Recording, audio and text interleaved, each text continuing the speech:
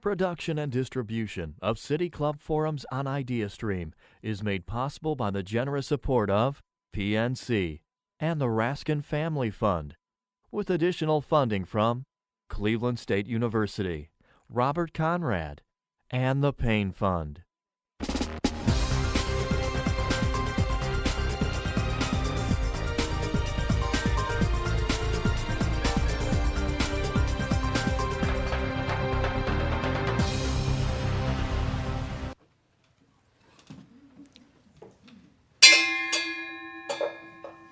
I have always wanted to do that.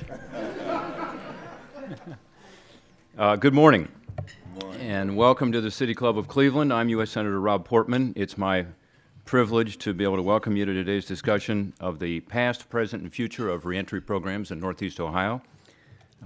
Thanks for being here. Thanks to everyone for helping to ensure that all of our neighbors, everyone in our communities, has a chance at a second chance. It's my view people should not be defined by their mistakes. And that's really what this panel will be about in the discussion today. 95% of the people who are currently in jail or prison will be released someday. 95%. And unfortunately, more than half of those who are released are now back in the system, back in jail or prison within 2 or 3 years. That's the revolving door. That recidivism costs taxpayers millions of dollars. It destroys families. It increases crime. It tears apart our communities. When I was in the U.S. House of Representatives, I was the original author of what's called the Second Chance Act. In fact, one of the original co-authors was then Cleveland Democratic Congresswoman Stephanie Tubbs Jones. Next week will mark 8 years since that bill was signed into law by President Bush. The Second Chance Act takes a small part of the funds we spend locking people up and invests it in breaking the cycle of recidivism through a number of programs focused on drug recovery programs, job training, mental health treatment, and other services. It has now supported hundreds of local and state agencies, nonprofits, community and faith-based organizations that are working to help transition inmates back into their communities with the support they need to break the grip of addiction, to get important skills, to be able to get back to work, to stay out of prison. And by the way, it's also spawned many thousands of reentry coalitions around the country, including here in the state of Ohio. Some of us talked about this earlier, but I think we had a few reentry coalitions, including here in Northeast Ohio, one of the leaders nationally in this issue. Now over 70 counties in Ohio have these reentry coalitions, partly to be able to apply for funding from the Second Chance Act. Over the past 10 years, we've seen the rate of recidivism in Ohio drop by 11%. This means a savings of millions of dollars to the taxpayer. It represents untold numbers of moms and dads who are now back in their kids' lives, untold numbers of new crimes that are never committed, and it means stronger families, safer communities. The Second Chance Act has brought more than $19 million in grant funding to Ohio. Ohio has been one of the most aggressive states in using it. The unfortunate fact is that although we fight every year for the appropriation, and we do get appropriations every year for it, the program has actually lost its authorization. In other words, it's already expired, and so we're fighting now to get it reauthorized. I'm doing this in the Senate on a bipartisan basis with Democratic Senator Pat Leahy, the ranking member on the Judiciary Committee. Our legislation is not just bipartisan, it's also identical to legislation that's been introduced in the House. So it's bicameral and bipartisan. And it basically improves on the legislation based on the evidence of what has worked and not worked with the current Second Chance Act. I'm also sponsored what's called the Fair Chance Act, which would move the criminal history inquiries to the end of the government hiring process. After a conditional offer has been made. This is really important because you've got more than 70 million Americans now who have some sort of criminal history. We're told that a criminal record reduces the likelihood of a callback or job offer by nearly 50% for men. For African-American men, by the way, it's about 60%.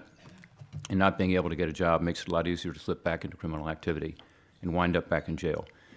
There are 18 states that already have similar policies in place. And companies like Target, Walmart, Home Depot have recognized this problem and changed their own hiring practices. It's time for the federal government to do the same thing. Some of the people who need a second chance are struggling with addiction. Many people can't find a good job because they can't pass the drug test. That certainly is true here in our state. And again, even if they can find a job, this addiction makes it a lot harder for them to keep that job. We've been also working in the Senate on that, as some of us talked about this morning. A couple weeks ago, we passed a legislation called the Comprehensive Addiction and Recovery Act, or CARA. This legislation was passed in the Senate after about 2.5 weeks on the floor and 3 years of work by a 94-to-1 vote. That never happens in the United States Senate. The legislation, thank you.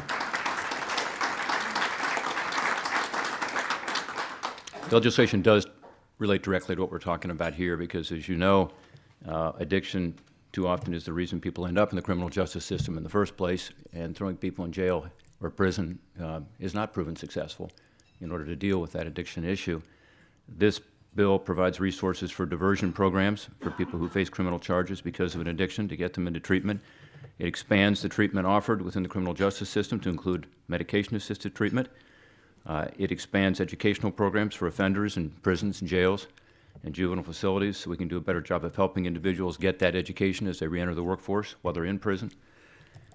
Getting these two bills to the President's desk and signed into law is important to communities in Ohio, and it's important work, but much more important is what's going on in our communities, much more important. And that's what we're here to talk about today with an incredible panel.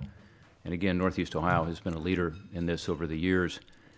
These panelists are making a real difference in people's lives. They're providing job training, other programs are helping people develop these skills so that they can indeed establish a stable livelihood and get the dignity and self-respect that comes from work and live out their God-given potential. I know that because I've seen their work firsthand. I'd like to recognize each for their efforts and again say it's a real honor to be here with them today. I'm going to introduce them not in the order they're seated, so you're going to have to raise your hand to make sure people know who you are. The first person I'd like to introduce is my friend Brandon Chrostowski. Brandon was just named a CNN hero for 2016. He was already our hero.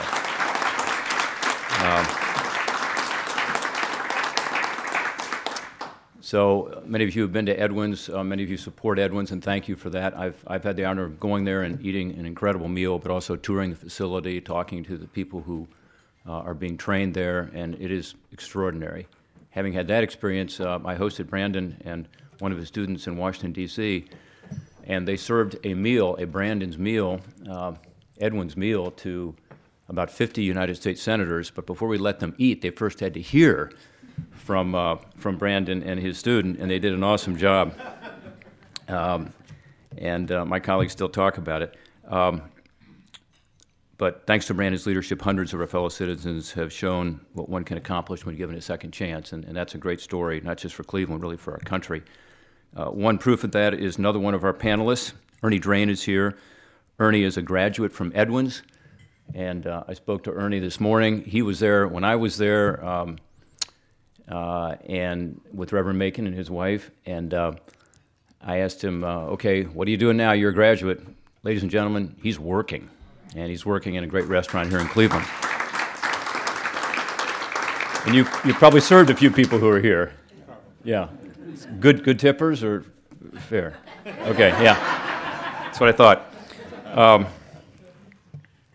Charles C. is here. He's a pioneer in this area. I think it was back in 2013 when we visited you and your facility and had a chance to tour what they're doing. And Charles also set up a roundtable discussion at that time, and that helped us to get input for both the CARE legislation and the reauthorization of Second Chance Act. And I asked him this morning about one of the men I met that day, asked how he was doing, because I talk about him and think about him a lot. And he's doing well, which is great. He's about a little bit younger than me. Had been in and out of the system maybe six times, he said, ever since he was a kid, and never had a home. And his name is Melvin. And Melvin now not only has a home, has an apartment, has a job, but he has been reunited with his daughter, who's now living with him. And he was a very proud man, wasn't he? Yes, he was. Yeah. And anyway, it was a great experience to see what they're doing at the Lutheran Metropolitan Ministry. They've been doing this for more than 30 years. Charles has served in community-based corrections programs. He's worked with young people, worked with adults. Our community's a lot better off thanks to his commitment, his leadership, his dedication. They're helping people gain employment, locate stable housing, access counseling and support, obtain second chances, and become self-sufficient, productive members of the community. Damian Calvert is also with us. Damian is a success story as well. He participated in the Lutheran Metropolitan Ministry's Friend to Friend program. Damian and I talked this morning a little bit about what he's doing now. He is currently a research assistant at Case Western Reserve's Social Justice Institute. It was a really privilege to meet you this morning and get a chance to visit a little bit and talk about some of the work you're doing to help others be able to get their second chance, Damian. Thank you for being here today, and thanks for your commitment. You transformed your life, and you're helping other people do the same thing. Our moderator today is Rachel Dissell. Many of you know Rachel. She's a reporter and investigative journalist for the Cleveland Plain Dealer, has been since 2002. She has done some extraordinary work. She's now working on lead exposure, particularly for our children, doing some groundbreaking work there. She's perhaps best known for her investigative work that has led to the conviction of more than 100 rapists and the reinvestigation of more than 400 previously unsolved cases. She's also an adjunct professor at her alma mater, Kent State University, and she's a mentor to kids aging out of foster care, another really important issue, kids aging out of the foster care system, and participates in several therapeutic programs for children who have witnessed violence. I now turn the program over to you, Rachel, and thank you all very much for being here.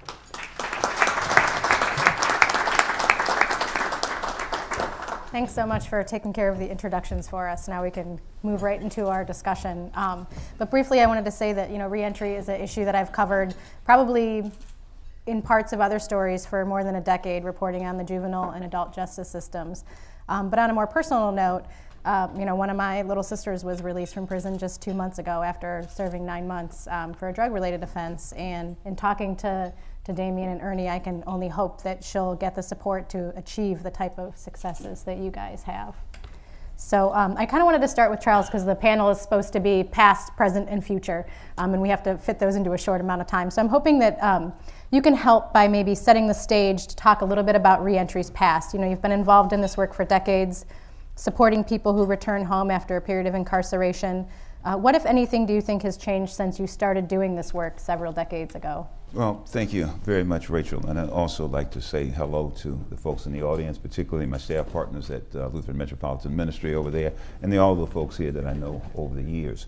I think about reentry. I started, way back in 1974, there were about 8,000 people incarcerated in the state of Ohio at that time. You fast forward that to today, we've got 50,000 people in 28 prisons across the state of Ohio. The recent corrections budget was $3.14 billion. So I think the criminal justice system has the public's attention today like it never has before. You got 650,000 people returning to the communities all across America, and communities are saying, what are we going to do? How do we help folks? A little different than it was, 15, 20, 30 years ago, when it was the community was kind of like indifferent to the prison population. They could take it or leave it, but now I think they're forced to really consider what they've got to do in the community to welcome people back, to give folks, as the senator said, a second chance, and to make services available to them so you don't continue that revolving door in criminal justice. So do you think, the senator talked about this, and there's been a lot of bipartisan agreement that keeping people out of prison if possible and helping people returning home is a priority. Do you think that's, and you see this in your daily life, so do you think that's really because of changes in hearts and minds, or do you think that that's more of like a pocketbook-driven issue? Well, Rich, I think it's probably a combination of both. We worked a lot in the faith community. You've got people of conscience. You've got people seeking justice and right relationships for folks involved. And you also got, when you look at the bottom line, you go down to the economics of it. When you talk about spending, $3.14 billion, the community is asking itself, could that money be better spent in some other ways? Affordable housing, education, health care. So I think that it's driven in both directions. People are certainly compassionate because, as you pointed out, and I thank you for your candidness in sharing, you've got a little sister that's come back. Across the community, people in every walk of life, across every economic, social background, people are finding within their families, within their social networks, they've got people involved in the criminal justice system. So you've got a compassion part there, but you also have an economic consideration that's driving, I think, the attention we're getting in criminal justice. All right, thanks. Brandon, compared to Charles, you're a relative newcomer to this work. I don't have 4 decades in, but EDWINS pretty quickly has gotten local and national recognition, including the nod from CNN that Senator Portman mentioned. I know that even right now there's some future plans for a butcher shop and a bakery, but do you think that the concept of Edwins can work beyond the realm of kind of fine dining and food? Could there be other Edwins type institutes that address other needs in the community or work with folks who might not want to work in a restaurant, might have other interests and needs? Oh, most certainly. I'd totally say that it's possible and it is happening right now. And just going back to your fact of being new in reentry, absolutely. I'm like a naked baby getting smacked in the bottom. I just spoke with George Herbeck, who was here at the restaurant last week, and he was talking about the first time him and Charles connected. I think it was back in '77, was it? Or, excuse me. I might be off a couple years, but you're talking. I was born in 1980, and you talk about not to date anyone or anything, but to measure commitment. It's easy to waver in life from anything, whether it's a spouse or whether it's a job. And this has been a commitment. So absolutely, it seems like a very new commitment, but been at it for now almost a decade. And across that time, I found the crossover. It's very clear that this could happen in any industry. So to your question, can this happen? Can this be expounded upon? Of course it is. And we're talking about human beings. We're not talking about some sort of equation that needs to be solved. We're talking about giving someone a fair and equal opportunity. And if you can bolster that with some amount of support, whether it be mentorship, whether it be addiction, whether it be just guiding someone to their goal, as simple as this, it can be done in any industry. And we've seen it in manufacturing. We've worked with demolition companies. So it's going on right now today. It's being done in coding with computers. It's being done with many of these skilled trades that you would say, hey, why not? Yeah. So I happen to know a graduate from the most recent Edwins class, and he's the father of two of my nieces. And one of the things I was thinking about on that recent day was that, watching his two girls see him graduate, it just really reminded me that the program is about more than jobs. It's about more than getting a skill. And there seems to be a ripple effect to that achievement. Can you talk a little bit about what you've seen in that realm with some of your graduates? How it impacts their families, their children? Sure. It's extremely impactful. And we see the evolution at Edwins in a very short time. And the program is 6 months long. And we say yes to virtually everyone. So not knowing someone, right? And just giving an opportunity, a fair and equal opportunity to someone who wants it. You can see the evolution already in the first 3 weeks. You can see someone being confident after they scored high in a quiz. You can see feathers being puffed, but not too much. We don't want to overdo. We don't want egos. But we continually in Edwins switch what's going on every 3 to 4 weeks. So when someone faces a challenge, overcomes it, feels confident, switch it around and do it again and build up this build that mental endurance up and make sure that esteem is running high. And you see that start to be created in Edwins. And then outside of Edwins, of course, that ripple effect just gets bigger and bigger and bigger. So from seeing family members come into the restaurant and, hey, this is where my dad works, right? And this is, hey, Mom, it's wonderful to see the family element, but it's most importantly to see the community element. When you start to see others cheer for our students, so you start to see maybe it's a family member, maybe it's a church member, but you start to see the community get drawn into this example of hard work and courage, and that ripple effect I don't think is measurable. I don't think it stays beyond the household, beyond the community. I think it's affecting us in many ways we don't even know, but we feel, and we feel convicted on being a part of it. Thank you so much. So Ernie, we had a chance to speak a couple times before today, and I have to be honest, you told me something that's continued to bother me a little bit. You mentioned when we first talked about going on cleveland.com to read a story, and it's where some of my work appears, and you told me how hateful and hurtful some of the reader comments were that were directed at people like you on one of the stories. That bothers me, but I was hoping that I could ask you to take the opportunity to talk a little bit about that problem that we have when people lump together anybody who's a returning citizen, who's formerly incarcerated, and they kind of put this attitude out at them. And we talked a little bit about how monolithic groups and deciding who someone is based on that is a little bit difficult for someone like you. And if you could share a little bit about that, I would appreciate it. Well, Thank you for giving me the opportunity to speak this venerable institution. First of all, I see some of the board members from EDWINS here who have been very instrumental in helping people like me become reestablished into the fabric of the community. I think that's very important. Specifically to your question, first of all, I don't think that we think much about reentry or people that are coming home from prison, first of all. I know I did not until I found myself embroiled in the legal system. And to the extent that we do think about people coming home, as you alluded to, I went through a program before I entered EDWINS and was reading about that particular program and just read a lot of negative comments to whereas it seems like the community at large, at least those who were commenting on that particular story, we're satisfied to have people like me who are coming home from incarceration just be marginalized to the outskirts of society on a perpetual basis. And so I think that goes to the larger point, as you spoke of, seeing people who are returning home as a monolithic group. So I'm a proponent for obviously doing away with that stigma, having one-on-one conversations to maybe ascertain the motivations, the intentions, the goals, needs and desires of people who are formerly incarcerated. I think that's an important first step. If you're a person who is on the fence about maybe hiring someone who has been in prison, I think that's the first step that obviously you need to take, is to approach hiring an ex-felon with a truly open mind. So that's my take on that right there.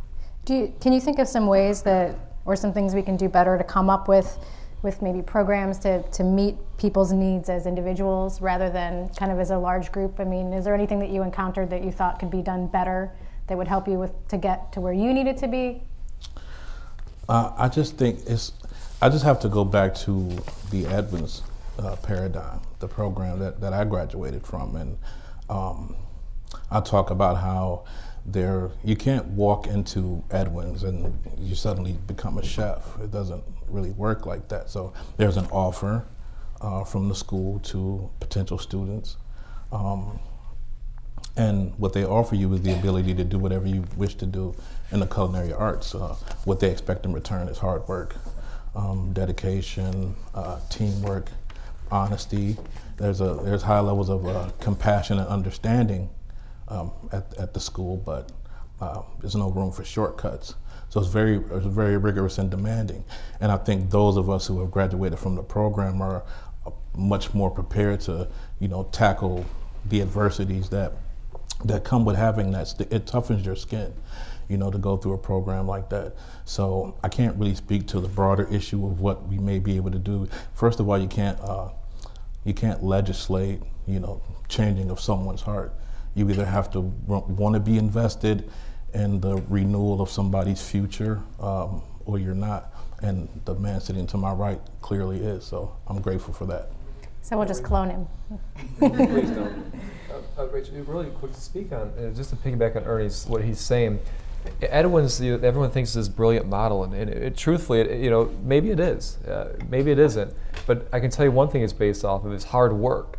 And it's not just the hard work of myself or the team around me. It's driven by Ernie. It's driven by every student there. And we're not pulling anyone along. I want everyone to realize this. We don't pull and we don't push. What we're doing is we're just blocking and tackling.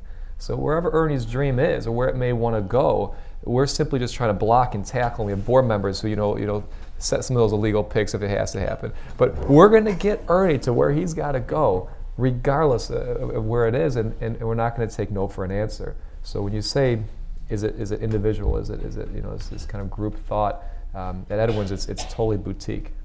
Yeah, and I'd like to kind of underscore that. We've got a culinary program at Lutheran Metropolitan Ministry.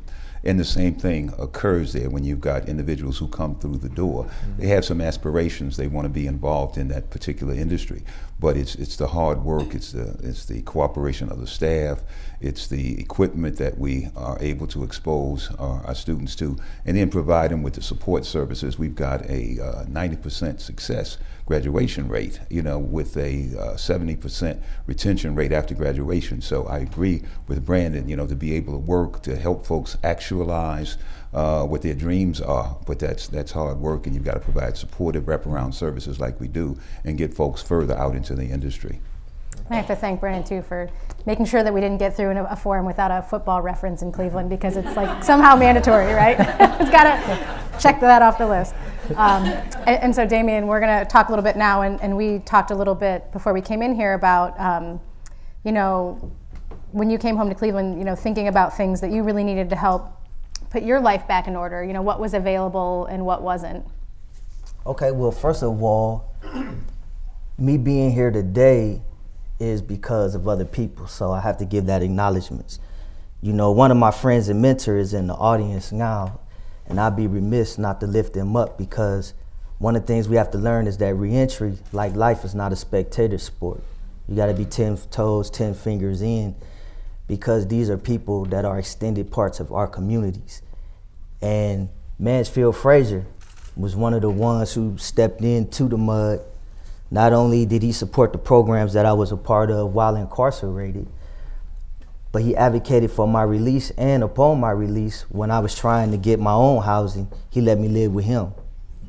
And I think that that's an par exemplar of that type of spirit and commitment to this particular realm, and also I have to give kudos to Charles C. and Lutheran Metropolitan Ministries, because of the host of programs that they run and the things that they do have given me avenues into different opportunities. Now, it's simple algebra. What we do to one side of the equation, you must do to the other. So there's always a lot of talk and emphasis on post-release assistance. And part of that has been, as properly identified by Charles, because of the money situation. So people are more primed to hear. And then on top of that, you have family members now, because of the way that we have criminalized certain things that's getting swept up into this system. And so now it's like families are involved, people are listening, you got the money and the families. So when I say algebra equation, what I mean is that there has to be more investment inside the prisons.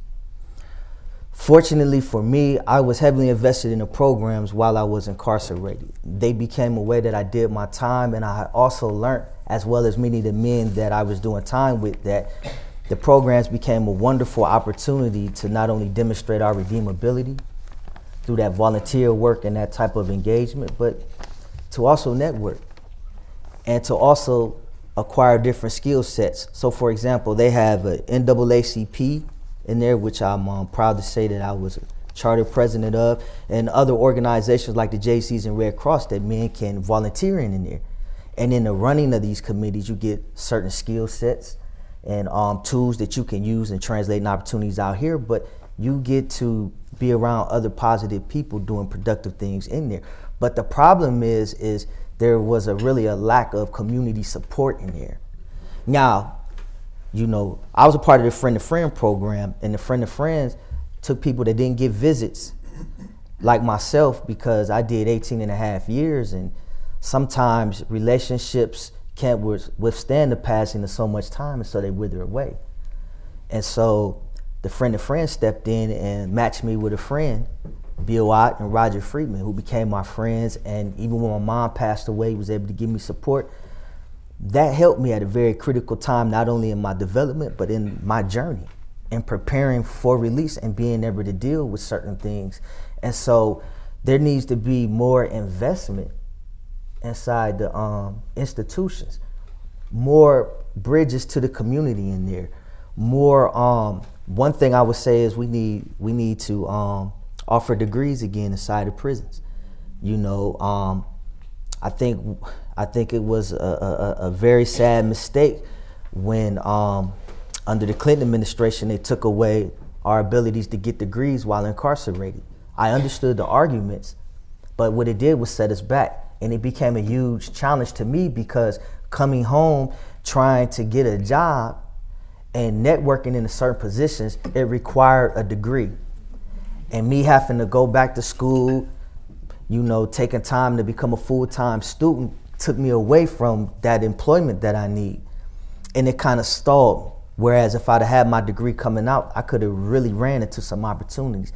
I think that's something to be revisited. More education and awareness around some of the things that's offered. Senator Portman just pointed out to me that they extended the work tax credit opportunity, which acts as an incentive for employers to hire return citizens. You know, and also they may have extended the $5,000 federal bonding. These act as incentives for employers, you know, to give a returning citizen the opportunity to prove him or herself true or false. So I think there's opportunities there for education around that. You know, we tell stories in the way we live our lives. So we need to harvest these narratives. We need to lift these narratives up. You know, every day on the news, I shriek when I see somebody who was formerly incarcerated do something stupid. And then it's just blasted and replayed and looped over the news cycle. But where are their stories lifted up consistently, like this gentleman? Where are their stories lifted up consistently about the other graduates of Edwin and the other ones who've graduated out of programs of Lutheran Metropolitan Ministries? There needs to be a continual loop of that. People need to see that, be exposed to them stories. And there needs to be investment in those just coming home who has the appetite, the yearning to get some skin in their communities, you know, to sort of help educate them awareness-wise around these issues, create awareness, and then take them out and let them speak. That helps. I think it's really important. In the senator's introduction, he referred to the returning citizens as our neighbors. And when we embrace that concept, we want the best for our neighbors, then we begin to do that kind of work and provide the kind of opportunities that Calvert is talking about down there, and the kind of opportunities that Ernie got here, and the kind of opportunities that we provide in both our institutions. These are our neighbors, folks. And we want to, as best we possibly can, provide those kinds of services that get our neighbors on their way.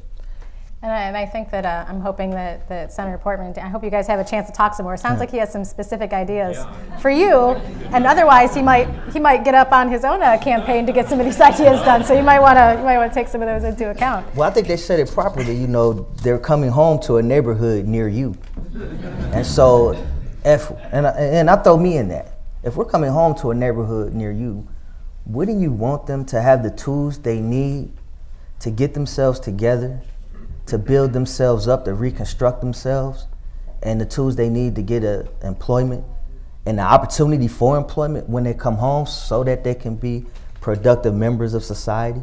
You know, that's really the type of thinking that we need to all be on the same page on. Absolutely. And so we have to make some quick announcements, and then we're going to move into some question and answers. So I'm Rachel Dissell, and this morning we're enjoying a panel discussion on the past, present, and future of reentry programs in Northeast Ohio, featuring Damian Calvert, former participant of Lutheran Metropolitan Ministry's Friend to Friend program, Brandon Chrostowski, founder and executive chef officer at EDWINS Leadership and Restaurant Institute, Ernie Drain, a graduate of EDWINS Leadership Institute, and Charles C., executive director of community reentry at Lutheran Metropolitan Ministries. We're about to head into our Q&A. We welcome questions from everyone, City Club members, guests, students, or those of you joining us via our webcast. If you'd like to tweet a question, please tweet it at the City Club, and our staff will try to work it into the program. We encourage you to make sure that your questions are brief and to the point. Holding the microphones today are Marketing and Outreach Fellow Faye Walker and Office Assistant Wesley Allen. May we have the first question, please? This would be a good one. Hi, I'm Mansfield Frazier. Thank you, Damian, for the plug. Your check is in the mail. Your phone's going to light up with calls from folks that want to stay with you now. You know that. Every day in America, more whites come home from prison than blacks. Then why is reentry thought of almost exclusively as a black problem? That's a rhetorical question. Now, that's because, and we hire people at our vineyard black, white, Hispanic. We never keep a white guy more than a week or two because he has a social safety net. Somebody hires him. The programs that Brandon runs, that Charles C. runs, they're necessary for blacks because that social safety net is not there for persons of color the way it is, that way it is for whites. And there's a study, and I won't be long, Deborah Pager did a study that showed she sent guys out to apply for jobs. Some said they had a record, some said they didn't. She proved that a white guy with a record got more callbacks than a black guy with no record. So part of this is part of American culture, and we're not going to solve it in the job market. One of the things we can do, what Damian said, and I've been pushing the Department of Corrections, not getting anywhere, they should take one of their prisons, their 32 prisons, and turn it into a college, that everybody in that prison is studying to advance themselves. That would help tremendously. And because what Damian said, it's a proven fact. The more education you get while you're incarcerated, the easier it is to get a job when you get out. It's just that simple. Thank you. Well, Mansfield, for those of you who don't know, I mean, you can feel the passion, and you know, no matter what forum it is, I see Mansfield, and Mansfield sees me. I'm either in the chair, he's on stage, and vice versa. And he hits on so many good points in that explanation, especially, you know, punctuated with this college thought, turning these institutes into colleges. But going back to the race question, I believe a lot of things, but one of the most passionately is that every human being, regardless of their past, has the right to a fair and equal future. And that's human being, and that it shouldn't be race specific. However it is. And what Edwins is doing, I believe, is starting to change the perception of what's possible for someone coming home from prison. And granted, you know, 90+% of our students, and I'm estimating, but it's over 90% of our students are African American. But what we continually show and continually prove to not only Cleveland, Cuyahoga County, and the United States is that not only are we good enough to do this job, but we're better than good. We can sell you a $1,000 bottle of wine, and you know, serve you duck confit that we prepared with sauce béarnaise that we emulsified, and it's starting to prove to a lot of individuals, not only our guests, not only, you know, those watching, but our own students, that we're better than good, race aside.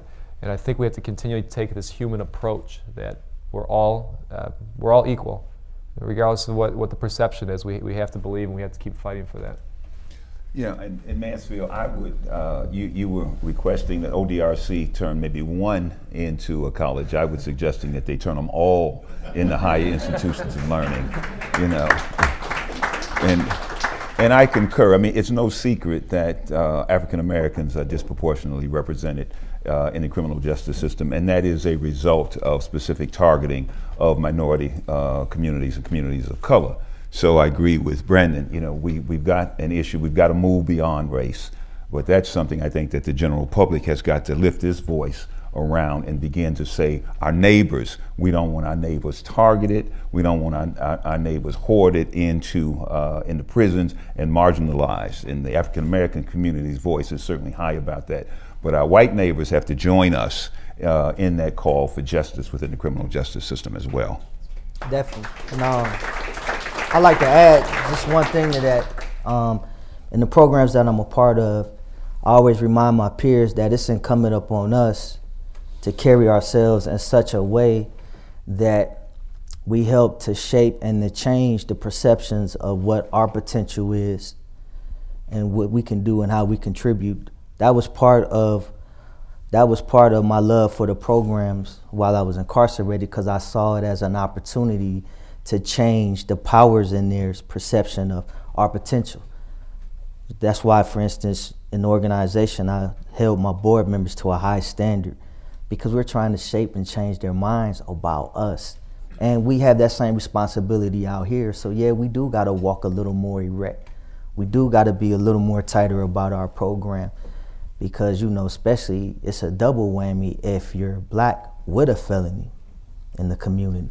And I know I'm light-skinned. I've done caught it from both sides. So, you know, I've definitely had to walk that tightrope. But yeah, it's definitely, it's incumbent upon us also so that when you're ripe for that revelation, for that change, you know, we can give you that reason. Merle, do you have a question? Good morning. I'm really, really glad the City Club is having this forum. It's a very, very important topic. I'd like an update on the ban the box legislation. I think federally something happened, but can you just give me, first of all, explain exactly what it means, and then someone give an update on where we are as far as making it all over the country? I know locally here, ban the box, and we kind of led the movement, particularly within Cuyahoga County. I know the city has banned the box, the county has banned the box. Yeah, and the ban the box is there on each application. There is a box that asks you, have you ever been convicted of a felony offense? And that is the initial application that you fill out when applying for a job. Well, historically, when you check that box, yes, your application went into file 13, which is the trash can, and folks just weren't called back, never given a chance. The ban the box movement across the country, here across the city and across the county, asked that the box be removed from the initial application. Then a person had an opportunity to apply and participate and compete for a job. And the question would not be asked until the person had gone through the process and a job offer was going to be made. The question still gets to be asked, and then people still make reasonable decisions about whether or not you are a hiring person. But if the job you applied for had no substantial relationship to the offense that you committed, then why shouldn't you have an opportunity to work in that job? So the county banned the box, the city has banned the box. I believe the state in some areas has banned the box, and federally, I think that, and Senator, I think you, yeah, the Fair Chance Act. So at the federal level, ban the box is also being taken under consideration at this point. And it's certainly a good thing. Folks just aren't being blatantly discriminated against as soon as they come through the door. The private sector, though, can still have the box. It's the public sector that's now banned it. Mm-hmm. The private sector can still put that box in there as a private company. And just, I've got a more radical view on this, okay? So, we're working on banning the box, which is a huge first step. It's great. It's going to get someone's foot in the door, toe in the door. However, I believe it's important to show your prison record and your perspective that you've gained. There's no more hiding from where you've been, and there's no need to hide from where you've been. It's something that someone should be proud of. And you'll say, Brandon, proud of being yes. There's a chance for self-reflection. There's a chance to gain some sort of energy inside of there that is incredibly useful outside of prison. So when at EDWINS, when someone says, hey, have you been convicted of a felony? It's okay to be proud and say, I made a mistake, I've overcome it, and I'm ready, willing, and more than able to accomplish the task that you're asking me to do. And it sounds like a very radical approach. However, if we're not proud of who we are, where we've come from, and have learned from it, I think that we're going to still be left squirming and uncomfortable when the obvious question comes up is, have you been convicted of a felony? So it's radical. It takes a different opinion on that, or the same opinion? Well, I'll add that, well, first of all, I'm a beneficiary of that. I work for the city of Cleveland in the Division of Streets. So, I definitely tilt my hat and tap my heart to, the mayor and the people that fought to get that. Because that's how I earn my living. That's how I support my family. That's how, after being my 5th year home, the 28th of this month, just this past 28th is my 5th year home, that my 5-year goals have been met of, having not 1 but 2 jobs, a new car, and purchase a home. That's because of this job. That's because of that damn box. So that's definitely. And to give more clarity to what Brandon was saying about, even I had a hard time swallowing the proud part, but I think what he's saying is, just to give a living example, when I was working at John Adams High School and somebody reputable served as a reference, and the principal said, Damian, you come highly recommended, but I don't know how to sell you to my faculty. I mean, you did a very long time for a violent case, because I was convicted of murder. And I don't know how to say to my faculty, let alone the parents. And you know, part of what you're saying is, I said, well, I'm glad you brought that up, principal, because I ain't gonna say his name, but I'm glad you brought that up, because in fact I have 20 years of direct carceral experience. I'm an authority on what not to do and why not to do it. I literally have a PhD in consequences. And so who better and who more able to have a positive impact on these young souls than one who done lived it, bled it, breathed it. And this is what Brandon is talking about, using that space and that time to self-reflect and for self-introspection and like to find clarity on your purpose. Why am I here? What were the series of decisions and steps that led me here? Because we all have a tendency to look at where we fail as opposed to where we slipped. So you really get the autopsy of those slips. So that's what he's saying. And for those of us who go through that process, and I'm not talking, and I'm hard on my peers, I'm not talking about my peers who learn to talk and the walk and the lip service to the programs. I'm talking about the ones who take that interior journey, that soul search, like, why am I here? What's my purpose? How do I avoid these mistakes again? How do I give back? And those who take them steps, that have that soul change, those are the ones that come out more powerful with a better vision. And by the way, history is full of them. Yeah. History is full of people that did time, that came out and had an impact. You know, so, FYI. Do you have one more question back there? Oh, hello, Lisa Smith from Lutheran Metropolitan Ministry. And I don't know if this is a question or a call to action. In Ohio especially, we have two major industries that continue to have blanket prohibitions against individuals who have criminal convictions: education and healthcare. When or how do we open the doors so that individuals who are able to work in these fields can do so, and not be discriminated against simply because they have a criminal conviction? I've got some ideas. So, You guys full of ideas. It's great. Yes. So it's a very good question, and you can quasi add banking to that industry as well, which is big in Northeast Ohio. But you know, you have these there's cultural compliances and there's these federal and state compliances. Okay, so let's say it's the federal and state compliance. It's not just a culture of a company, but you know, something that's mandated from a higher government power. To me, it's about leveraging the change. And what I mean by leveraging is, you know, each year in Cuyahoga County we have 4,000 men and women returning home. We're the highest in all of Ohio, by double. And I think Hamilton's the next county with 2,000 people coming home. So you have this large, you know, surplus of individuals who want to work, right? And now you need to create an environment, and whether we're strong-arming or whether we're pressing, whatever it takes, but we need industries like the Cleveland Clinic, UH, and so on to say, we want to hire. Okay, we want to hire someone coming in from out of prison. So now you have this pocket of energy that says we need, and then we have we want. That's the only way we'll be able to crack, I believe, the legislation that exists for certain felonies to go around them. But it's up to us as people. It's not going to happen. It's not going to start with government. It's going to start with people.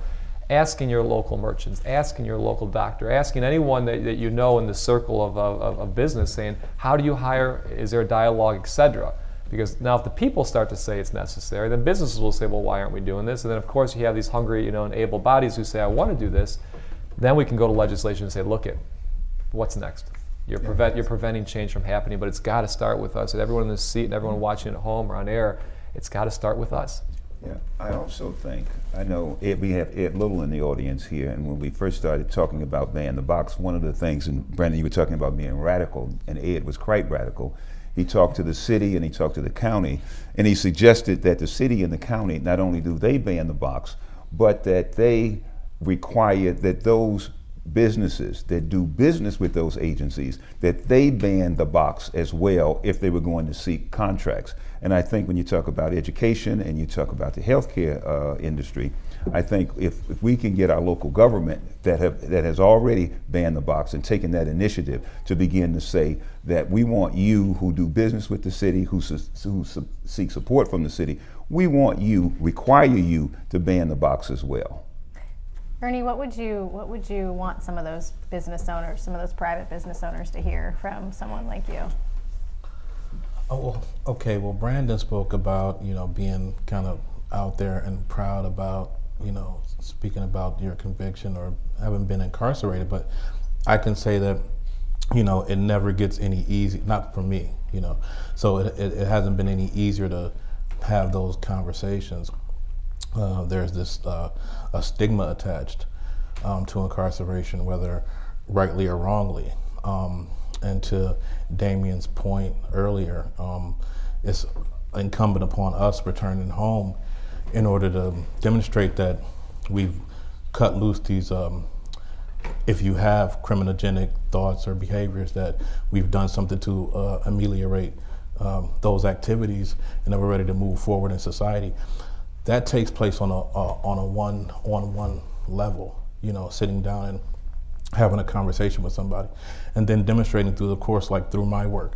I'd show up to work early, every day, almost every day. I'm honest, I work hard, and so I know that there's people coming behind me from EDWINS who I need to lead by example. So when they make that phone call, say, well, we have a graduate we'd like you to look at, it's incumbent upon the past graduates to set an example that says, it's okay to hire these people. I think that's important. There's a psychologist, Abraham Maslow, who is probably really famous for the hierarchy of needs. So there's that pyramid where, at the very culmination, at the peak of it is what we call self-actualization. So I guess being the best person that you possibly can be. And some of the qualities of what he says as a self-actualized person is self-determination and autonomy and self-sufficiency. And so being employed definitely goes a long way in terms of making a person, self-determined and self-sufficient and autonomous. So I think that people should also understand that redemption can be a very powerful motivator when it comes to sustaining positive change. So now I have something to reach for. And that there's a resiliency in each one of us that needs to be tapped into. Something that says to the spirit that I want to be better than I was yesterday, and I will not accept failure as an option. So we can utilize that need for redemption in order to bring these people back into the workforce. Yeah. So we can hope is that some of those business folks that are not in this room are listening to this broadcast and watching this show later. And I think we have to move on to Senator Portman's closing remarks at this point. Wow. I don't want this to end. I don't know about you all. I took a lot of notes, and that was a very informed discussion and really articulate discussion. So Damian is over at Case Western Reserve. I think you should be teaching somewhere too, Ernie. I'm not sure where. Maybe it's a philosophy department someplace, but very, very articulate description of the broader issues.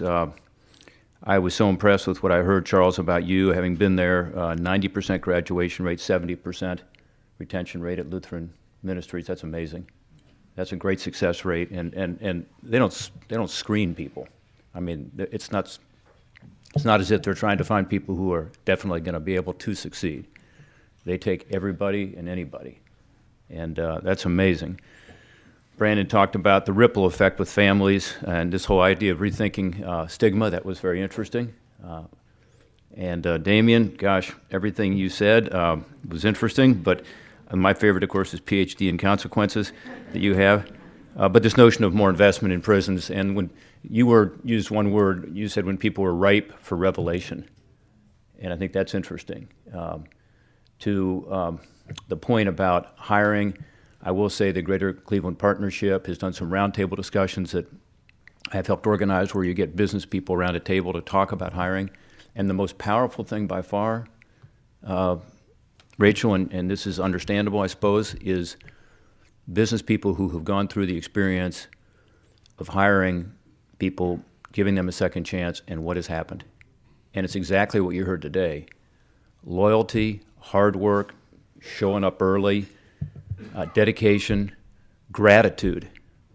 And that experience, hearing it from a peer, is really important. So maybe this is an opportunity for us to do another forum sometime with the business leadership of Cleveland, small business, medium-sized business, everybody come together and say, what is the experience? Get that testimony. So my job is to close this down because we're at the end here. Clearly, we learned a lot today about what we need to do in terms of a more comprehensive solution. I'll continue to work on these issues like the Second Chance Act, reauthorization, and of course the Fair Chance Act to the point about ban the box at the federal level. But it's been a very valuable discussion. I hope everybody agrees with that, and I hope this now again will launch some additional discussion and some action. So I thank you for your presence here today. Again, to all the panelists and to Rachel, certainly great job. And thank you for your commitment to serving our communities and our neighbors. Charles? Today at the City Club, we've been enjoying a panel discussion on the past, present, and future of reentry programs in Northeast Ohio. So special thanks to today's table sponsors, the EDWINS Leadership and Restaurant Institute Board of Directors. The community partners for today's forum are the Effective Leadership Academy, Lutheran Metropolitan Ministry, of course, Legal Aid Society of Cleveland. We thank all of you for your support. Again, thanks to the panelists, thanks to you, Rachel, and thank you, ladies and gentlemen. The forum is now adjourned, and I get to do this again.